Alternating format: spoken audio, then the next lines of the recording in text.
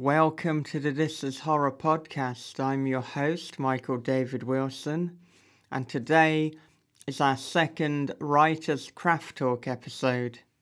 The first of the series was episode 109, where we asked a number of writers for their best writing advice, including the likes of Stephen Graham Jones, Paul Tremblay, Jessica McHugh, and many more. So if you haven't, then after listening to this, why not head back and check that one out too? This episode we're concentrating on techniques for creating suspenseful scenes. This topic came about when we asked our patrons for what they wanted to hear on the This Is Horror podcast. After that, we took the 5 most popular ideas and put it to the public vote on Twitter. And thus this episode was born. Before we get into the content, a quick word from our sponsors. Massive reptilian monsters have begun to emerge from Mexico's volcanoes, wreaking havoc on city after city. Now the nation's only hope is for physicist Elena Bass and anthropologist Alfonso Becerra to overcome their long-standing feud and work together. For only a blend of science and myth can save Mexico from the ancient lords of the earth. Available in ebook and paperback from Severed Press, Lords of the Earth is a harrowing Mexican kaiju novel from award-winning writer David Bowles. You will never forget I Can Taste the Blood, a new collection of dark fiction from Bram Stoker nominees Josh Malerman, John F.D. Taft, and more. Open the doors to a theater of the damned. Walk 500 miles in the footsteps of sin. Commit a crime spree that never ends. Witness life and death through the eyes of a tortured soul. And learn the truth about what's killing small-town America. I Can Taste the Blood is now available at booksellers worldwide. Get more info at graymatterpress.com. Okay, and with that said, let's get straight into the episode. Techniques for creating suspense, starting with Stephen Volk.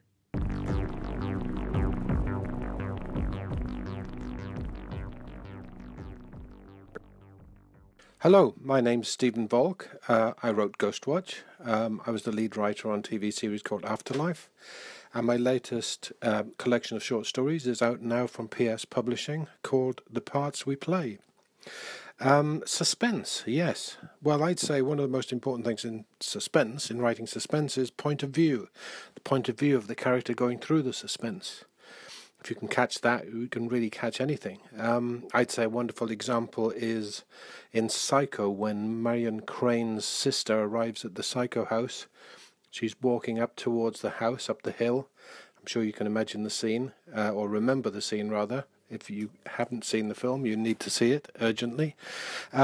And what Hitchcock does is he cuts between the face of the woman walking up the hill to what she sees, then back to her face, reacting to what she sees. She gets closer, then back to her face, the house, the face, the house, the face, and it's all in the editing. Another wonderful thing that Hitchcock does, of course, is his sense of space, and I'd urge you when you're writing to take a leaf from Hitchcock's book and don't fudge geography. Make sure the audience knows exactly what is where, so no shaky camera work and that kind of thing, because the sense of space is your friend when you're creating suspense. The other thing is decide what you're going to withhold from the audience. William Friedkin, when I was working with him, would say very often the scariest thing in the world is a slow tracking shot to a closed door, which of course he used in The Exorcist. So you need to decide what you're going to show, when you're going to show it, or what you're not going to show. True suspense, get back to Hitchcock, is the audience knowing more than the protagonist, so you're feeling really tense about what the outcome of the sequence is going to be. Hitchcock famously used the example of a bomb under the table. He said you can do it both ways. You can have it at the end of the sequence, you reveal it's a bomb when you have the explosion going off, and that'll be a moment of shock and anxiety which is over in an instant. On the other hand, he said, what's far better is if you show the bomb under the table as the guy starts his walk, which might be 3 minutes long, from the station towards the cafe where he's going to meet someone. If you're intercutting, showing the bomb under the table for the whole of that 3, 4, 5 minute sequence, that's 5 minutes of terror, as opposed to a moment that's over in an instant. The other thing I'd urge you to do is slow down when you're writing suspense. No fast cutting, no short sentences, don't rush. This is not about excitement, it's about dread. It's not about the thrill of the chase, it's about a creeping sensation of anxiety. Watch The Birds, another Hitchcock classic, where the woman is waiting for a friend outside the school, and the singing of the children's going on in the school, and she looks towards the climbing frame in the school playground, and birds slowly gather. It's an absolute masterclass in building suspense. So I'd say these are the things to remember. Point of view, sense of space, what do you show, what do you not show. Remember the bomb under the table, and slow down. Don't rush it. Okay, good luck. Bye.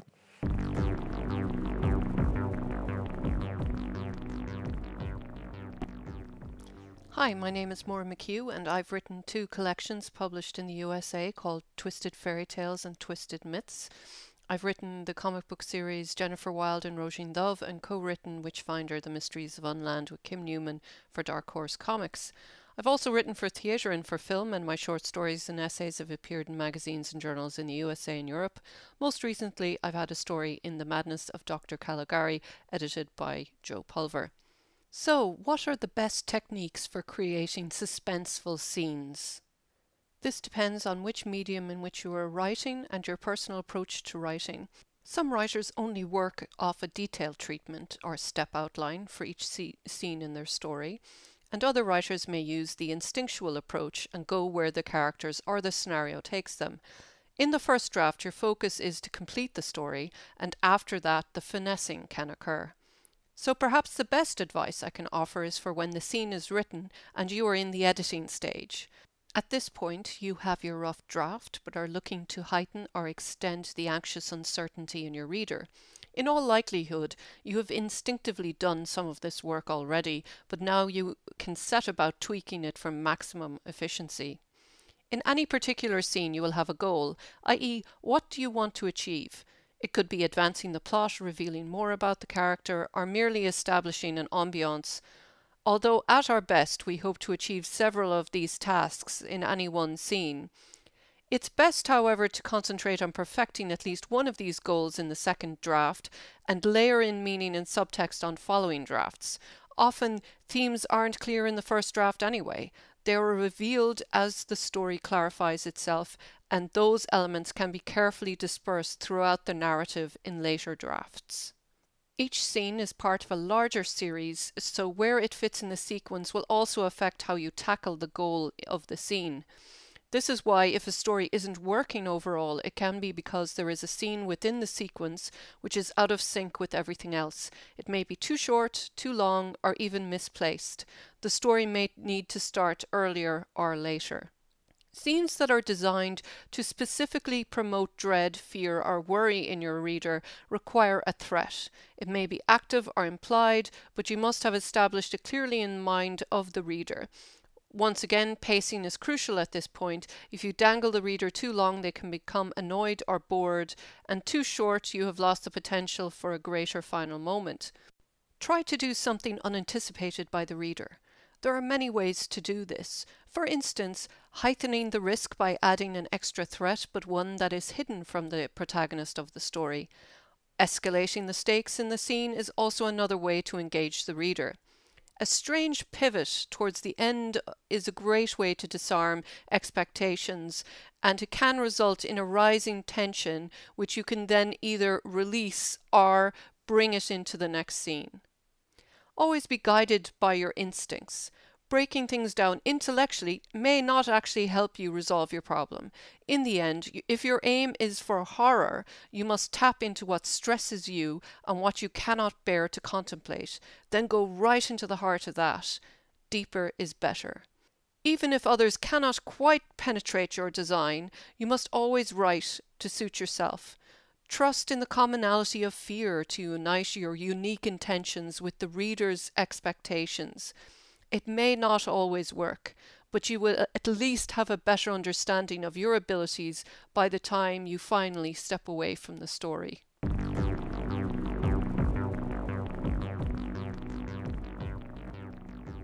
Hello, this is Melissa Lason. I write alongside my twin sister Michelle Garza. We are known as the Sisters of Slaughter. Check us out on Facebook and grab a copy of our novel Mayan Blue from Sinister Grin Press. Hey guys, this is Michelle Garza. We wanted to talk to you a little bit about suspense building. Melissa and I have always been enchanted by the art of storytelling. When we were little girls, one of our favorite things to do was sit around a campfire and listen to our father tell us ghost stories. We learned suspense building in those times when tales were passed from lips to the ear. Suspense was built slowly by giving away small hints that created pictures within the minds of the audience. Descriptions of every sight, smell, feeling, and sound, like a storm that grows until the breezes become raging winds, trapping the characters and the listeners in situations they feel they cannot escape. When writing, we try to capture that feeling of being in the middle of nowhere in the dark, with the firelight casting shadows over the faces of people we knew and transforming them into things much darker. Our voice and our writing delivers the story, unfolding it in a way that doesn't give everything away at once, yet keeps the audience guessing and wondering until it's all revealed, and the horror of it creeps up their backs like a coat of spiders, tingling their spines and leaving them feeling unsafe and disgusted. Suspense is not about a jump scare at the end. It's about the growing terror and putting the pieces together until the truth is finally uncovered.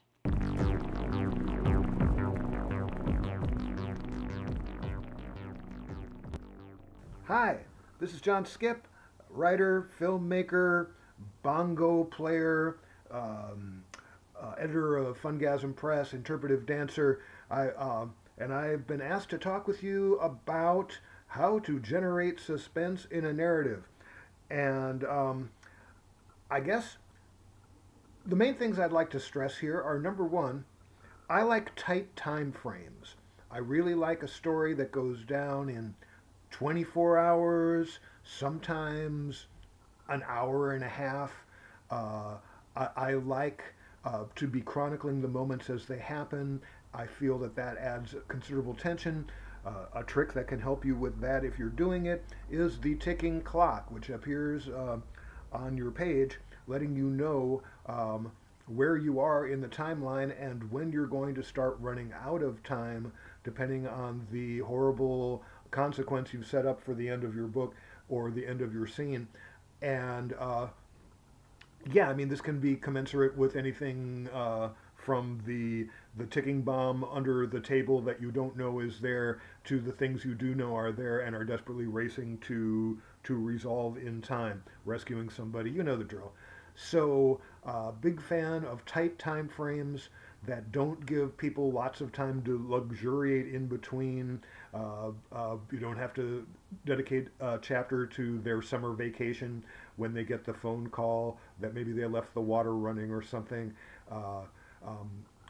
Yeah, I like tight narratives in general, and just got to say that the tighter, the better as far as I'm concerned. The other thing, of course, and probably the main thing, is characters that you actually give a fuck about, because if you're invested in them, if you care about them, then there's nothing more suspenseful than putting them in danger and going, oh no, I hope they're okay. There's nothing more powerful than putting somebody that you've gotten everybody to really love in terrible danger and then killing them because you're like, oh no, I like that guy.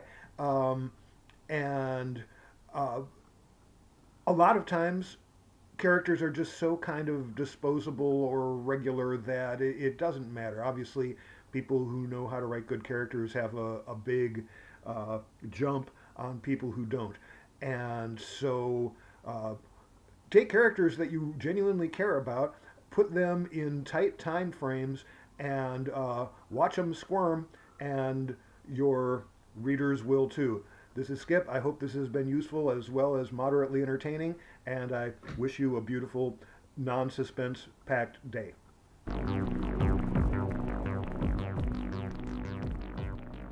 Hi everyone, my name is Rebecca Jones-Howe, and I am the author of a short story collection called Vile Men. So, I wouldn't normally consider my work to generically be suspenseful. When most people hear suspense, they think of heart-pounding action. But when you look at suspense as a whole, suspense is really just about the anxiety of what's going to happen next. So if you want to build a suspenseful scene, it's really just about building up hype around that anxiety. So suspense to me is mostly about suspense of emotion. I enjoy writing tense scenes between two people. I like writing about arguments or confrontations or restrained pillow talk, the sort of situations where emotions just threaten to come spilling out. So how I build that is first by knowing my characters, and secondly by focusing on some of the finer details contained within that scene, be it through the characters or through the setting. So if you're writing about an argument, what kind of things about the other person are grading your character? It shouldn't be just the words that the other character is saying, but the tone and the manner, or maybe just the specific way that the antagonist of the scene turns his or her head or purses her lips. Like if you think about people who bug you, or if you're confronting people who bug you, there's always something that just grates at you about that other person. And I think those are the sort of things that it's really important to consider as a writer if you're trying to write a really suspenseful scene with another character in it. If it's a confrontation, like what kind of moment makes your protagonist react or feel the need to confront somebody? Are they direct, or are they holding back? And if they're holding back, what do they do? Do they gauge the room a little bit more first? Do they look at the person they're confronting? Have they really kind of built themselves up to doing so? Or are they going in pretending to be strong, but once they start their confrontation, does their voice start to shake? Do they get a little uncertain? Do they bite their lip a little more? So to cite an example, I'll just try to use one of my short stories as inspiration. In it, a girl parked at a rest stop is approached by a man with a gun who forces her into the passenger seat so he can drive the car. Obviously, when you start out that story, that's the opening, you do see suspense in that moment and you want to keep reading on. So the reader's going to want to know that, but the underlying emotional suspense kind of happens as the story continues. So as the man starts driving, the girl, she seems really ambivalent. She doesn't really talk much to the man, even though he's talking to her. She listens to him, but instead of really feeling scared, she just kind of looks at her reflection in the mirror. She studies her face. She looks at her thighs and kind of pinches at her skin a bit.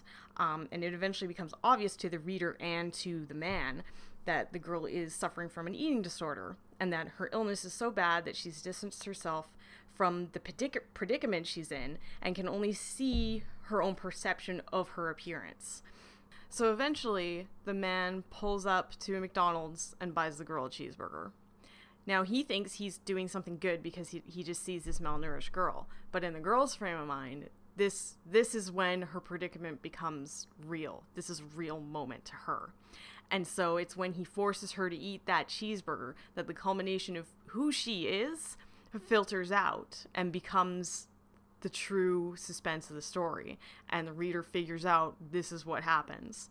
So it's not really about this crazy big ending. To me, suspense is about how a moment affects a character. So if it affects a character in a different way, then by all means I would say that that's a better story. It's a bit of a twist, but not a crazy exceptional one that you'd normally see in a movie.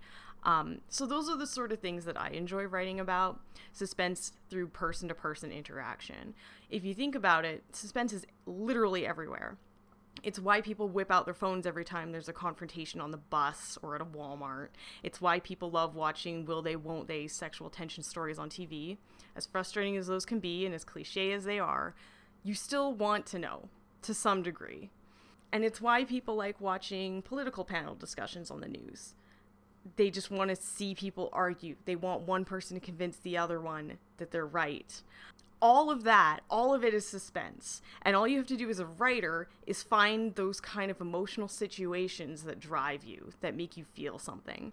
And it's about putting yourself in the middle of the room between two characters who are feeling different things, who are reacting differently. And all you have to do is just start writing, and all you have to do is turn up the heat.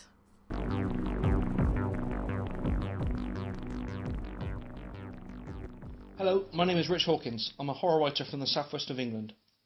My books include The Last Plague Trilogy, Black Star, Black Sun, and King Carrion. In my experience, one of the best ways to create suspenseful scenes is to have a great deal resting upon the outcome of such a scene. What's at stake? A life? Several lives? Something else? Raise the stakes if you have to. I also find that a credible threat or villain is vital to creating suspense.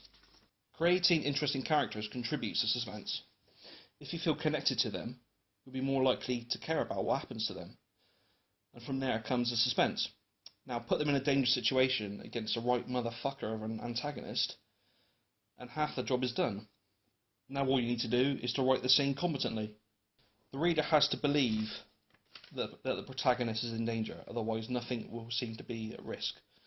And it will seem like some cheesy 80s action film where the hero defeats his enemies with barely a shrug and a blaze of his AK-47. Give the reader something to be afraid for, and it should work. Another method is to have a character face their greatest fear.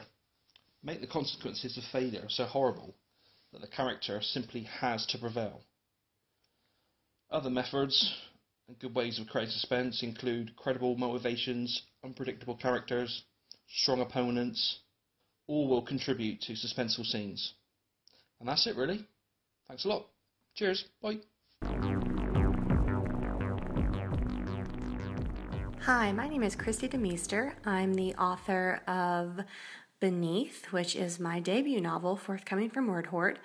Also the author of Split Tongues, which was a chapbook from Dim Shores that sold out earlier this year. So if you didn't get a copy, I'm really sorry, but maybe shoot me a message through my website and I might be able to get you a copy directly from me. I'm also the author of a handful, well, more than a handful now, of short stories from places such as Black Static, Shimmer, been in Eurosbed's Weird Fiction Volumes 1 and 3, amongst some other places. If you're interested in finding more of my work, you can visit my website, www.kristidemeester.com. But I'm here today to talk to you guys a little bit about how to best build suspense or best suspense building techniques in writing. And whenever I'm kind of trying to build a suspenseful scene in my own fiction, I always go back to the things that I really love the most in film, which is when the monster isn't shown.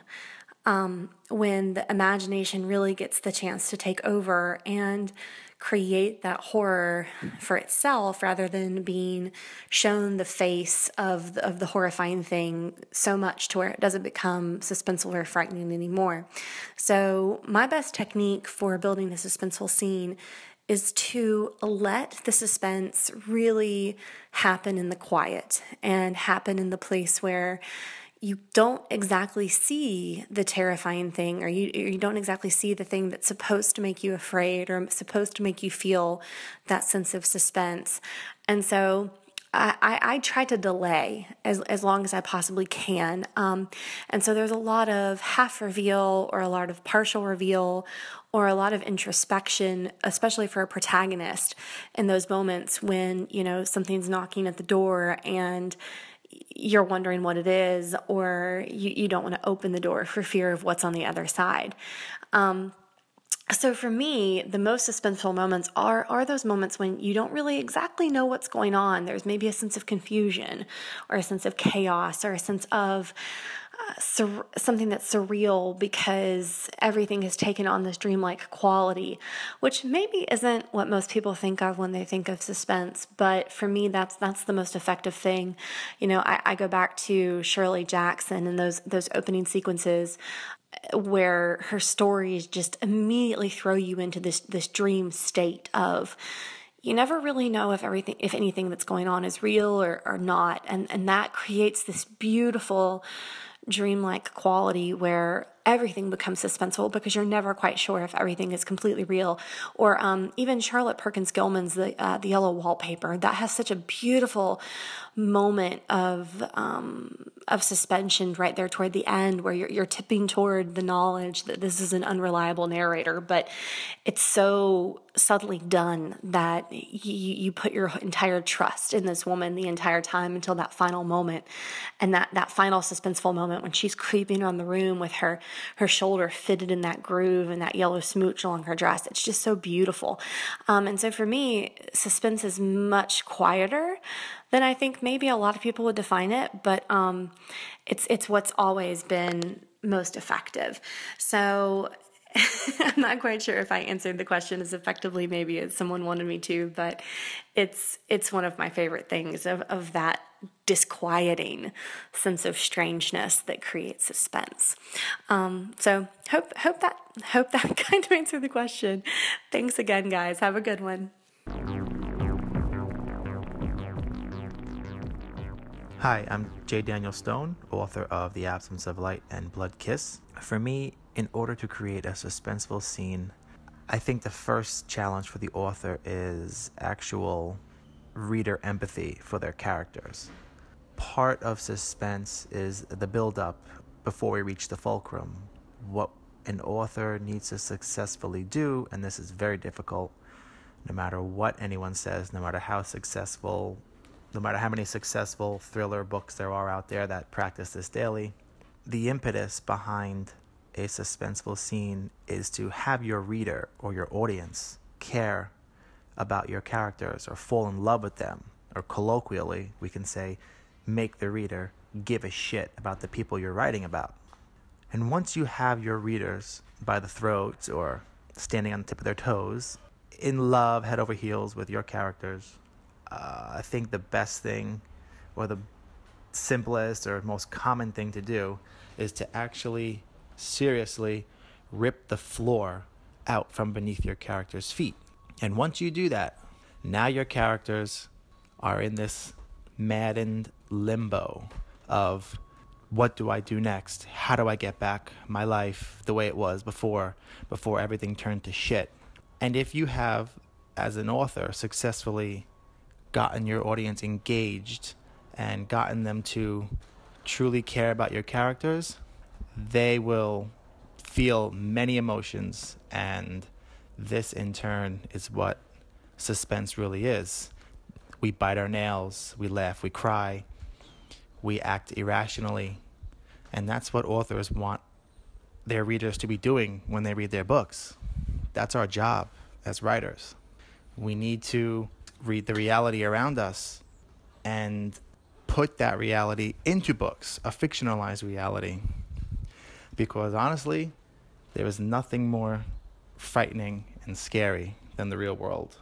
And if we can successfully marry the real world into fictional stories, if we can successfully have our characters loved by readers like we love our families and our friends and our husbands and our wives, and if we rip everything away from them and then we give our characters a new mission to try and take back what they once had, you will keep your reader in a large amount of suspense.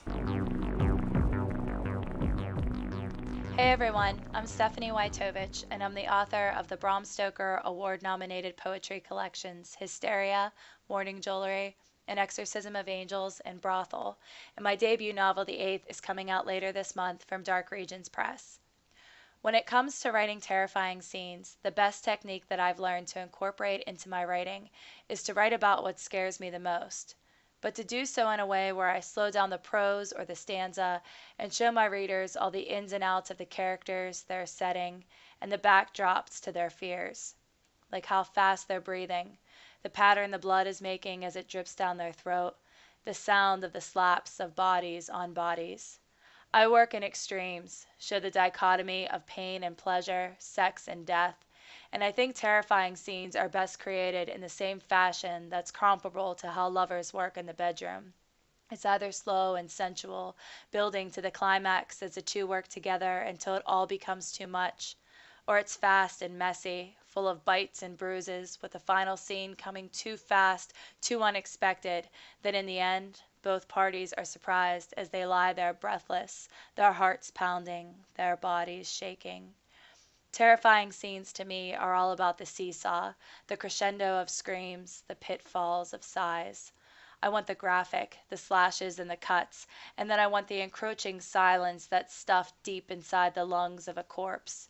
These scenes question what we know, our morals, our faith, how we think we would react in a given situation. And when we make the reader uncomfortable, when we force them to question their actions, their turn-ons, when we put the knife in their hand or their finger on the trigger, we force them to play what if. make them participate in the scene, and then we have them right where we want them, panicked, on edge. The very idea of murder, of torture, of failure, of feeling so intense, so unsettling, that it takes a fraction of a second to push them over, to send them into reoccurring nightmares that tug at their skin and mutate in their heads. We, as writers, perform the striptease of horror, show them a little, then take it back, show them a little more flesh, a little skin, then crawl back into the shadows where we belong. We seduce. We make them lustful.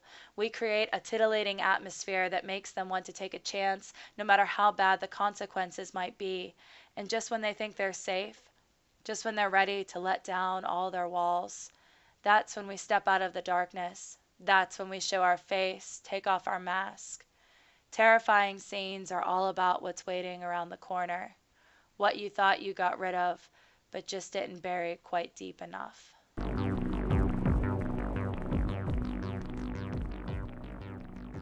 My name is T.E. Grau, and I'm the author of The Nameless Dark. I'm the author of The Mission, The Lost Acklo Stories, and my upcoming novella from This Is Horror titled They Don't Come Home Anymore. The question is how to create a suspenseful scene, how to create a successfully suspenseful theme. And I would think, and well, I guess I would know because I'm giving you an answer, that the best way to do it would be to be patient with that scene. It's all about creating atmosphere first. It's about creating setting, misdirection, and setting something up, the backdrop that you can sort of get lost in. And if you can do that in a successful way, in a strong way, then introducing elements of the overall plot slowly, patiently, I think that can be a good way to sort of draw out that dread, suspense. So that's how I would do it. I guess that's how I do it. I hope I do it well. But that's my advice. Hi, this is Lisa Mannetti, and Michael David Wilson from This Is Horror asked me to talk a little bit today about creating suspense in the scenes that you write for fiction. He also asked me to mention a few of my recent titles. So I have a short story called The Hermit, which is out in Never Fear the Tarot, and another called Arbeit macht frei, which is out in Gutted Beautiful Horror Stories. That's from Crystal Lake Publishing. Also, Death Watch is a collection of mine, which contains one of my novellas, which is called Dissolution, which will soon be a feature-length film developed and directed by Paul Layden. The Gentling Box, which won the Bram Stoker Award, and last year, The Box Jumper, which was a finalist for the Stoker Awards and for the Shirley Jackson Awards, and actually also won Novella of the Year from This Is Horror. So, Michael asked me to talk a little bit about creating suspense, and I thought that I would talk about the concept of the deadline or the ticking clock or whatever motif you're comfortable with calling it. And I thought I would use two films to illustrate this concept because one has a very definite, time is of the essence, and the other one has an implied. And I think their films we're probably all very familiar with. So the first is Titanic. And what's the ticking clock? Very obviously, we know from history, even before we see the film, we know that the Titanic is going to sink. But what's interesting about the whole idea of the deadline that you're creating for your characters through this, in this case, the situation, is how your characters are going to react under that pressure. So we see, for example, Jack and Rose finding different ways once they know that that ship is sinking, how they're going to overcome every obstacle that's between them and freedom, which is the way through the character work is showing us that we are rooting for them and that we hope somehow they manage to escape. We know, of course, they don't. But the thing to keep in mind is that by knowing that that there's a deadline that must be fulfilled, you're automatically generating suspense. The second film I wanted to talk a little bit about is another one I think we're all very familiar with, and that's Castaway. Now, in this case, it's the exact opposite, because even though at the very beginning the Tom Hanks character is obsessed with time and making sure that things are delivered on time. I mean, that's really his obsession. Interesting, the way that the writer chose to develop that was once the plane crashes and he goes down and he's on that island, he has nothing but time. However, what makes it, I think, a really good way to illustrate, in this case, it's an implied deadline. In other words, when you're viewing the film, and you want to keep this in mind when you're writing your fiction, you're automatically generating when will he be rescued? How will he be rescued? So it's an implied deadline. How long is he going to be on the island? What's happening with Kelly? We only see the entire time that he's on the island, we only see his thoughts about her. We don't know what is going to be her reaction. We don't know that he's going to be rescued. And it's used very cleverly. And you can also use not just an actual ticking clock like in Titanic, but you can also use an implied deadline to generate suspense and interest and conflict for your characters. Again, how will they solve the situation? How will they overcome the obstacles that you as the writer place in their way? Even after he's rescued, we don't know what's going to happen with Kelly. So, again, keep it in mind. Deadlines, we all hate them, we all fear them, but they also motivate us. And I'd like to take this opportunity to thank the whole crew at This Is Horror and Michael David Wilson for giving me the opportunity to talk a little bit about this.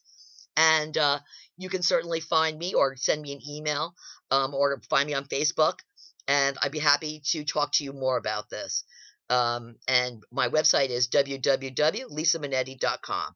Thanks very much, and good luck with your fiction. Hi, this is Paul Michael Anderson, writer of the book Bones Are Made to Be Broken. So, you want to write a successful, suspenseful scene. I know I'm not the only writer being asked this, but for me, suspense is waiting for the other shoe to drop. The knowledge that the worst is yet to come. That's suspense, bare bones. And from there are two types of suspenseful scenes. There's essentially the narrative equivalent of a knock-knock joke, and then there's the long game situation, suspenseful situation. The knock-knock joke version. I'm a kid of the 80s. I grew up on Halloween, Friday the 13th, Nightmare on Elm Street, Sleepaway Camp, family-friendly fare. And those movies are littered with scenes with knock-knock joke suspense. Essentially, these characters who really only exist as walking blood bags are, say, traversing the woods around the abandoned summer camp, and the killer's going to jump out at some point. You hear the branches breaking, the leaves rustling, the rocks tumbling, but you don't know when the killer's going to jump out. And then the killer does, and that's the punchline. The blood bags get opened up, narrative moves forward, back to our regularly scheduled program. That's the knock-knock joke suspense. Long game suspense is a little different. It's where the suspense slowly builds up over the course of the narrative. Kind of like the plot map, but not quite. The best example I have is of Joe Hill's novel Horns. Ig Parrish gets this power to make everyone tell the truth, and he decides he's going to figure out who killed his girlfriend because everyone thinks it's him. And he eventually figures out who the killer is, but that's not the end of the story. He is easily overwhelmed by the killer. And the reader spends the entire narrative waiting for Ig, the main character, to kind of be able to overcome the killer himself and bring the killer to justice of whatever form that is. And what I'm talking about here, why this is my preferred one and why knock-knock joke suspense, the visceral suspense doesn't really work, has to do with empathy for the character. The ability for the audience to relate to the characters in the situation. That the situation that is going on right now, no matter how fantastic, how impossible, has characters that, for the parameters of the story, you believe are real. And that's incredibly hard to do. It has almost nothing to do with the scene that you're writing, because empathy builds slowly. Humanity of the characters builds slowly. It happens over a period of 100 pages or 200 pages, or in short fiction, you have a handful of scenes to do this, and that's hard to do. A lot of successful writers can't do it. My running joke is I can do it maybe after 4 drafts. Empathy comes from the audience relating to some aspect of the character's personality, or knowing someone with that aspect of personality. Maybe that character's been in situations that the audience, him or herself, can identify with, or like, I've been there before. Prior scene situations, not the one with the suspense, maybe. Those are the rudiments of building empathy, of fleshing out the character. But to me, that's key. You need that empathy for the audience to really care about the suspense, for it to have a lasting effect. The knock-knock joke suspense of 80s slasher flicks doesn't last, other than maybe it was a cool effect from Tom Savini or Greg Nicotero. The good suspense, the one where you care about those characters, that comes from empathy. And if I'm successful at all, it's because I've managed to do that. I don't know how much you can talk about your own work here, but the scene that jumps out for me beyond someone else's fiction and my own fiction are characters where the suspense is almost internal, where the suspense is making the right or wrong decision. There's a scene in one of my stories in the book called Crawling Back to You. It's about a vampire and it's familiar, real lighthearted stuff. But I built it around the idea of toxic relationships and the 1980s. Go figure. And for me, if the chase at the end and the build-up to the climax has to do with our protagonist's decision of whether or not to get out of this toxic relationship, and if she can get out. And if the suspense works, it's because of that empathy. Because maybe the audience has seen a toxic relationship like that before, or has maybe been in one themselves. Empathy, that's kind of the big technique for me. There are other things, but I only have 5 minutes, so, your quarter's up. Good morning. It's Saturday morning. It's quite early, and my name is Simon Kurt Unsworth, and I am the author of 2 novels, The Devil's Detective and The Devil's Evidence, both of which are out from Del Rey in the UK and Doubleday in the US. And 4 collections of short stories, Lost Places from Ash Tree Press, Quiet Houses, which is currently unavailable. Lost Places coming out later this year as a reprint from Exaggerated Press, incidentally. Strange Gateways from PS Publishing, and the brand new Diseases of the Teeth from Black Shuck Books. This is Horror have asked me to answer the question, what are the best techniques for creating suspense? And I've been thinking about it for all of maybe 30 seconds now, because it's early, like I say, and I've only just woken up. And I think the most important thing in terms of creating suspense is to put your characters and your plot in a place where there is danger. Suspense works because there is a threat or a risk, either to an individual or to a set of individuals that are within your narrative, or to the sort of narrative itself.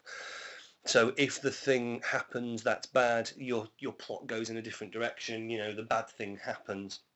That, however, only works if you are, for example, putting your characters at risk. The reader has to care about those characters. So your characters themselves have to be invested with a certain amount of reality and connection points. People have to be able to see themselves in those characters and see themselves in those characters' actions. Even if they don't like them, they have to be able to connect with them, so that when the risk comes, they don't want what is going to happen, or what is being implied and threatened might happen, to actually happen to them. I think that's particularly important when you're writing horror or sort of dark thrillers particularly, because for me, horror fiction is at its best where it shows you life's fragility. And as an author, I try and do that by putting my characters in situations in which that fragility, the fragility of their lives, is shown to them, and through them shown to the reader. You have to make your reader wonder, if I was in that situation and that bad thing happened to me, how would it make me feel? And it's not just about physical harm, although that's sometimes a part of it. For me, it's always about the bigger picture. Suspense works because of the threat, not just to someone's person, but to their wider life. If this thing happens, their life will be dismantled or destroyed or irrevocably changed in a way that they don't want or don't expect. Practically, quite often suspense scenes have shorter sentences, which move the sort of action on fast. They can often have shorter paragraphs, which presents, again, a kind of a faster moving text, a faster moving narrative. Description should be less, I would say, in suspense scenes, because you need to focus on the suspense itself rather than the colour of the wallpaper or the lovely pattern on the Persian carpet below the character's feet. Unless the pattern of the Persian carpet is how you're creating suspense. Maybe the patterns of the carpet's moving, I don't know. So I think there are practical things that you can do, but the most important thing is to set your characters up so that the reader cares about them and cares about what may happen to them. And there's also a sense of mystery to it. The suspense is whether the thing will happen, and maybe part of that is a real sense of not being sure.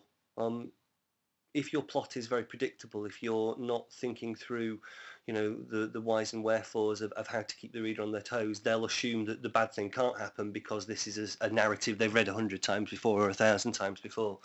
So it's always worth doing unexpected things earlier in your narrative so that the reader doesn't trust you. George R.R. Martin is a classic of that. Killing characters off that you don't expect to die means that then all of his characters are always under threat because you're never sure that he'll follow what we might call standard narrative tropes and keep the certain people alive.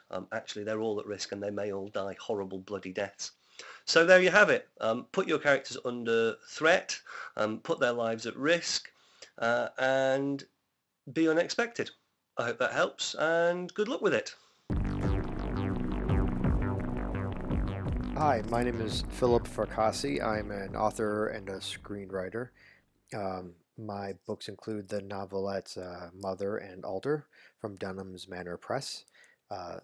My current novella from Journalstone is called Fragile Dreams, and I have a collection coming in March 2017 called Behold the Void, also from Journalstone. Well, I want to thank This Is Horror for having me here to talk about some techniques to create suspense in your scenes. Let me start with what I do in Fragile Dreams. Fragile Dreams is about a guy who's buried beneath a building of rubble after an earthquake, and he's in the dark and he's in a lot of pain, and he's scared, and he's hurt. And what I do in that story to create suspense is I limit what the reader knows to what the protagonist knows. As a narrator, I don't give away anything outside of the protagonist perspective. So, you only know that it's dark. You only know that you're in a lot of pain, that there are things scurrying around in the rubble around you, and you don't know what they are. And as a reader, this puts you in the mind of the protagonist, to put you in the place that he's in. You also are in the dark. You are also feeling the pain of the weight crushing down on you. You're afraid of what might be out there scurrying around while you're trapped, helpless. So that's one technique. I call it restricted POV. Another technique is what I call a wild card. A wild card is creating something in a scene that doesn't necessarily propel the story forward or enhance the scene, other than to create a little suspense and a little tension. Examples of this could be a very loudly ticking clock that suddenly stops ticking, a goldfish in a bowl that is splashing an inordinate amount of water while two people are talking, somebody screaming in the next room about something angrily that they can't quite hear or make out. These are all things that can be added to a scene to create more tension and what might otherwise be a rather mundane dialogue scene or back and forth, but it gives the reader a little sense of something's not right here, things are not as well as they could be, something bad is on the horizon. A technique that I use in a story called Mandala, which is the last story in my collection, is I get really creative with scene breaks. And this is something I also do in my screenwriting, but you can do it just as well in your prose. So creative scene breaks are a way to extend the tension or extend the suspense of a moment. If a man is running along a road and he's thinking about his ex-wife and he's daydreaming and he's not paying attention, and 10 yards up ahead is a hole in the pavement, rather than just take the scene right to its final moment, I cut away just as he's getting closer, and I go to the ex-wife who's in a grocery store putting milk and juice and bread in a grocery cart, and maybe the milk is expired, just for fun, just to give you a sense of everything's a little not as sunny and cheery as it could be. Everything's a little bit off. And then just as she is approaching to pay and realizes that she recognizes the cashier as somebody she once knew, you cut back to this guy who's running and culminate in whatever happens to him in that hole on the ground. So scene breaks is another way of extending the tension, creating more suspense, little cliffhangers throughout the story. Again, you have to be careful with it. You don't want to go crazy, but it is a fun way to kind of break things up and keep people guessing at what's going to happen next. In the story I wrote called Alter, I do a couple things. The first thing I do is I build tension by using language, certain kinds of adjectives when describing things that are otherwise everyday. For example, Alter is about a family that goes to a community pool on a bright summer day. So on its surface, there's nothing really that scary about that. So what I had to do was I had to kind of create scary ways to describe things without going over the top.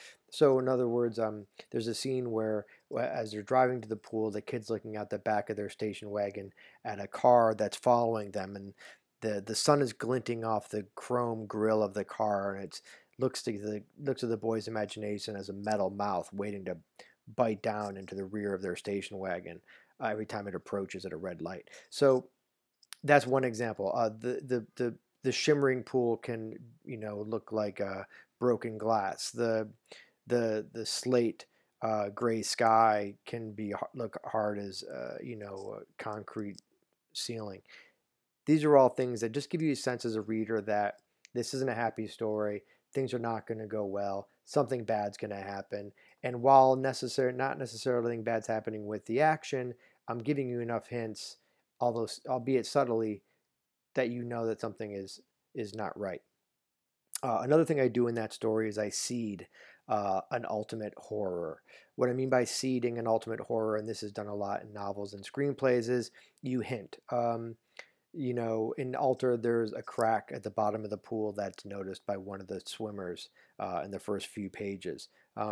This turns out to be a problem near the end of the story. It can be a bald tire on a car. It can be a frayed rope that's holding up a light fixture over a character's head. It can be a phone that doesn't work properly. So that when ultimately something worse happens to that crack in the pool, or that car drives off the road on a slippery, wet night, or when the phone doesn't work, when the killer is breaking down the door, when the rope snaps and the chandelier drops. These are all things that you can build toward, that you can seed early on, so that when they do ultimately happen, you've created suspense leading up to it. So again, these are my a few tips and tricks that I use. Again, it's the inner voice or the restricted POV. Add a wild card to your more mundane scene, something that gives the reader a suggestion that something's not right, that something could go poorly. Use creative scene breaks to go in and out of scenes rather than necessarily culminating them all the way to the end. Build tension by colorful language and adjectives when describing mundane, everyday things. And, drop seeds, hint at the terror that's to come, so that people want to keep turning those pages. I hope this helps you with your writing. It's helped me with mine, and I want to thank This Is Horror for having me. Again, this is Philip Fracassi, and thanks very much.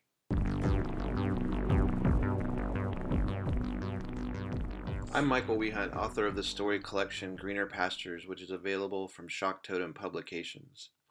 I have to admit something right off the bat. I don't think much about suspense when I'm writing a story. Why is that? Well, I have 3 to 5 minutes to explain myself, or else I don't really belong on this episode, do I? I think it comes down to what type of writer you are. I tend to play everything by ear to a large degree. If you're like me in that regard, a lot of the suspense takes care of itself because you yourself don't know what's going to happen. The joy and the terror is in the discovery. You're laying your own signposts that say no trespassing or danger or beware of the thing that ate our dog. For me at least, the suspense is something I feel internally, and I trust it to come through in the writing. I'm trying to unnerve myself with my own words as I go. If I can do that, a lot of the work is already done. I'm sorry, I just saw something peeking in my window. It's dark out. It was probably nothing. But what if you write by the seat of your pants and intend to go back later, now that you know what the signposts were warning you about, and build suspense into your story for the reader? This is where I have to admit the same thing again, but in a different way. I don't think much about suspense when I'm writing a story because what I pay attention to is dread. I strive for dread, and when I think I achieve it, I really pride myself on it. I love that tension, that building creepiness that slowly gathers around the reader and/or characters. Dread is crucial in a horror story, and for me at least, it overshadows regular plot-based suspense. I'm looking for dread, wanting to feel it as well as convey it as I initially write something because it's generally more important to me than plot. I rewrite as I write, so that's what works for me. Even though I'm not a big planner, I do have thoughts on this for writers who meticulously plan every detail out before they write, or those who halfway sketch a scene and try to work a little of that discovery into the process. But this goes for whatever kind of writer you are. Use the same tricks as everybody else. They're tricks for a reason, because they have worked many times in the past. But what I recommend is that you make them your own. Worried that having a creepy sound in the closet, the protagonist waking up to wonder what it was, has been done 1,000 times before? Do it anyway, but in a way that only you can. And this is where imagery comes into the picture. It's very important. Stretch it out a little so that the reader is squirming in their seat at your descriptions. The weird sound, the protagonist sliding out of bed to silently place their feet on the cold floor, standing up, creeping across the room, the one floorboard they need to avoid because it creaks, but oops, there it goes creaking, but it blends in with the creak of the closet door opening in the same moment. The protagonist freezes with terror, and the blackness of the closet widens, a dark that's darker than the bedroom's dark. And the reader is caught in a moment of waiting. What will move next? The protagonist or the unknown element emerging from the closet? I'd recommend not having a cat jump out of the closet. That's a trick that really has been done to death. But most things are fair game. In one of my recent stories, something is under the bed, and the protagonist realizes it and lies there dreading what it might be. I was deliberately playing with something that's old school, but I wanted to draw the scene out in my own descriptive way to really make my skin crawl. Hopefully I pulled it off. But even if you're using something that's entirely new, say a haunted toaster oven, you can still use time-tested ways of creating dread. You're just limiting yourself to the construct of a toaster oven, and I wish you luck with that. Another factor is the type of story you're writing, particularly the point of view. If you have a more omniscient narrator, you can easily let the reader know more than the protagonist knows. The protagonist is about to nonchalantly go into a room that the reader knows has a spooky monster in it. That's a proven way to build suspense. Personally, I rarely write in that mode, so my mileage varies. If it's first person or a single limited third person, where the POV follows the one protagonist's viewpoint and thoughts closely, it's trickier to do that. The reader typically knows what the protagonist knows and little more. If you can find clever ways to circumvent that, more power to you. Point out the closet a couple of times earlier in the story, but in ways that feel organic with the lightest touch of unease. Then later on, when the protagonist wakes up to a weird scratching from the closet, it will resonate a bit more. Seriously, what was that at my window just now? Some sort of tapping noise. It sure is dark outside. Anyway, I'm not telling you anything you don't know, not really. Not many can. I could also bring up foreshadowing, especially in longer works. You plant seeds about things that are to come, whether 3 or 100 pages later. When those things arrive, the reader will feel a tingle of tension. They were warned about this moment, after all. In my current project, I mention a certain place on page 15 or so. I mention it in passing, how it must have been lovely once, but has become something much darker now. but I don't intend to actually show that place in the story until maybe page 150. I have no idea what I'll actually write when I get there. I might have scrapped that small part of the story by that point. Like I said, I'm not very good at thinking ahead. But if not, I'll have some built-in suspense when I get there. Speaking of which, I thought I saw something in my window again just now. It was probably just the wind blowing a tree branch. I'll move on and put it out of my mind. Overall, I recommend thinking cinematically. I don't really mean using the movies to create suspense. Sometimes movies often fail at that, in my opinion. But think in a cinematic way. Visualize every detail. Use all your senses as though you yourself were filming it, or you yourself were experiencing it and being filmed, and it will come across the way you want it to. Just make sure your character is reacting to the surroundings in a way that feels true, and you can bring whatever you want creeping up behind. Thanks for listening. May you find great success in your... Wait, the window's opening.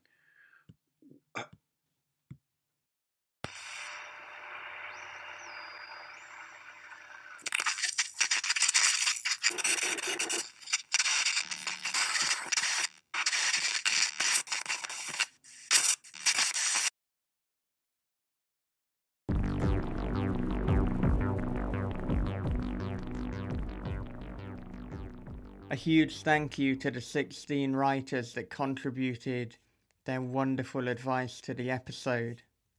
On a serious note, if anyone has heard from Michael Wehunt, if you could please get in contact with me, michael@thisishorror.co.uk.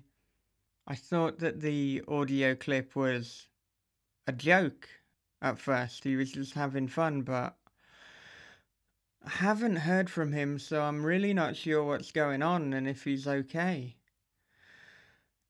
He's not responded to emails, not responded to my messages on Facebook, and no red receipt either, so I hope it's just a coincidence. But look, it's better to just know for sure, so please, if you hear from Michael Wehunt, do get in contact with me. Seems kind of wrong, but I guess we should hear from the sponsors anyway. Massive reptilian monsters have begun to emerge from Mexico's volcanoes, wreaking havoc on city after city. Now the nation's only hope is for physicist Elena Bass and anthropologist Alfonso Becerra to overcome their long-standing feud and work together. For only a blend of science and myth can save Mexico from the ancient lords of the earth. Available in ebook and paperback from Severed Press, Lords of the Earth is a harrowing Mexican kaiju novel from award-winning writer David Bowles. You will never forget I Can Taste the Blood, a new collection of dark fiction from Bram Stoker nominees Josh Malerman, John F.D. Taft, and more. Open the doors to a theater of the damned. Walk 500 miles in the footsteps of sin. Commit a crime spree that never ends. Witness life and death through the eyes of a tortured soul. And learn the truth about what's killing small-town America. I Can Taste the Blood is now available at booksellers worldwide. Get more info at graymatterpress.com. Okay, we're back. Still not heard from Michael. I was hoping during that little interlude that something would come in. On a lighter note, when I was speaking with Simon Kurt Unsworth, our wires were crossed a little and he ended up submitting his best writing advice as well as advice for creating suspense. So with that said, here is a little bonus clip, the best writing advice that Simon Kurt Unsworth has ever received.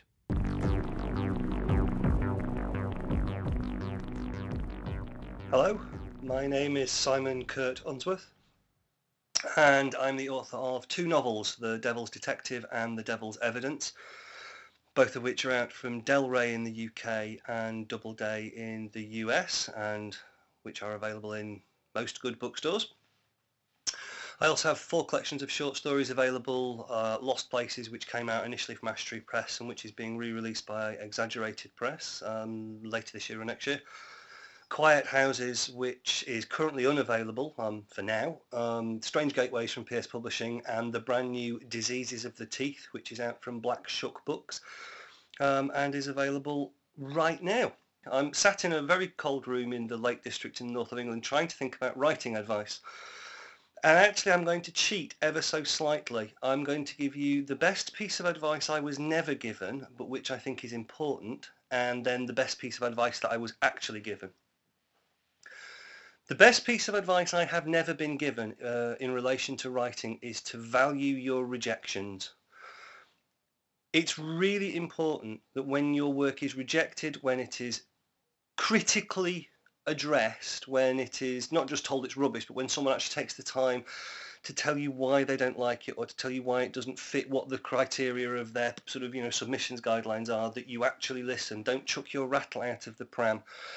Rejections are the writer's universe's way of telling them that they are still needing to improve, and the second you don't think you need to improve is the second you may as well stop writing. For me, writing is a constant learning process. It's like anything. The more you do, the better you get, and the better you get, the more you enjoy it, and the more you enjoy it, hopefully the more you do, and the more you do, the better you get. So even now, when I submit short stories and they are rejected, it's important for me to understand why. Sometimes it's just didn't like it, that's okay. Sometimes it's that I hadn't written correctly to the guidelines, and I need to understand that stuff. So I would say very strongly to value your rejections, listen to criticism, particularly from people you trust. I got an email the other day from my agent thoroughly criticising some work that I had submitted to him for the next thing that we were looking to do. And the initial reaction was quite a sulky one of, why didn't you like it? But then when you actually sit and read it, you realise that he said lots of very sensible things, and you think, actually, I can make my piece of work much better if I just listen to these. It's also important to remember that just because someone criticises it and just because you read and maybe even understand why they've made that criticism doesn't mean to say you have to actually do what they're suggesting or change it how they say. Part of the point of being a writer is to understand the line past which you aren't prepared to go, past which you aren't prepared to change your work because it feels like it simply isn't yours anymore. And actually the point where I thought that of myself as a proper writer was the point at which I started to occasionally say to editors, no, I don't want to change that particular line, that particular idea, because that doesn't feel right. So value your rejections. The best piece of advice I have ever actually been given is this. I asked the question once of a group of writer friends of mine, and I sort of said, well, when do you know you're ready to actually start writing the novel? When do you stop doing the research and the plotting and the structuring and thinking through the characters and the scenes that you have in your head and how they all fit together? Because actually you can just go around in circles forever. And a friend of mine gave me this advice, and it's advice I would urge you all to take to heart and to do. And he said this, he said, stretch your arms out and wiggle the fingers and stretch them so that they're nice and loose and limber, and then start fucking typing. Or writing if you write by pencil and pen in paper. Because unless you do that, you'll never write anything. And it sounds really obvious, but it's absolutely true. You can get bogged down in the thinking about writing to the point where you don't do the actual writing. At some point, and make it sooner rather than later, you have to commit to the writing itself.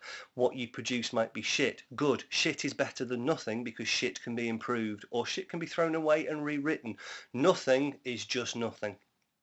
So that's it. Value your rejections and actually do some writing. I'm not sure whether that's any use to anybody, but they are the things that keep me focused on writing when I write, so maybe you'll find them useful.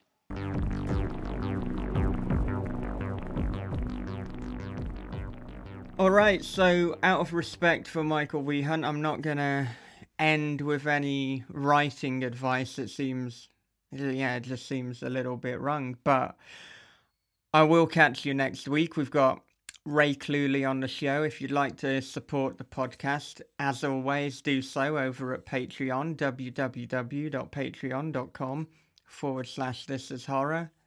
And until next time, look after yourself, be good to one another, read horror, and as always, have a great, great day.